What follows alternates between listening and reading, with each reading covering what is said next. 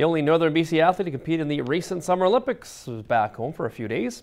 Former Mackenzie resident Leah Callahan in town for a couple days. Callahan competed in wrestling in the London Olympics this summer, finishing in the top 16.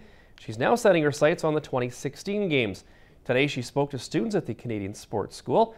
This weekend she'll be back in Mackenzie. She's hoping to inspire these young athletes like she was while growing up in Northern BC.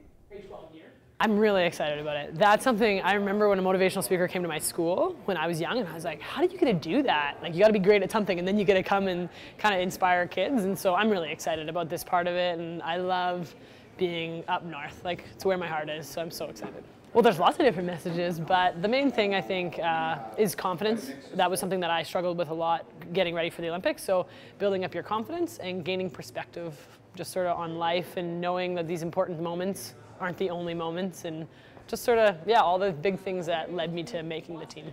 It's great to have an Olympian who's made it at the highest level of her sport, and we have a lot of great athletes, young athletes here. Prince George, who are wanting to know that they made it at the regional, provincial, and national level, but the next step at the World Championship, really the international level, they want to hear about her experiences and what she's been through, the experience she's had, the challenges she's faced, and just learn more about what it takes to get to that next level, the highest level. And you can see Callahan speak at a free function tonight at the Northern Sports Centre between 7 and also 8 o'clock.